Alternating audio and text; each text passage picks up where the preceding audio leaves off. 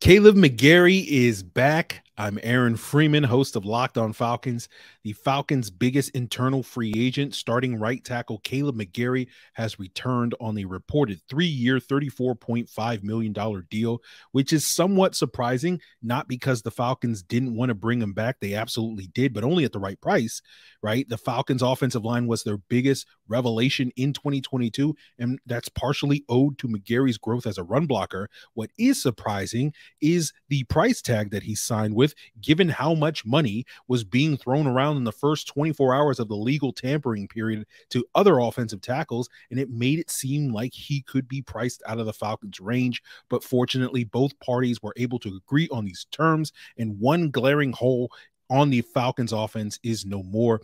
For what is left for the Falcons to fill this offseason, make sure you follow Locked On Falcons, part of the Locked On Podcast Network, your team every day.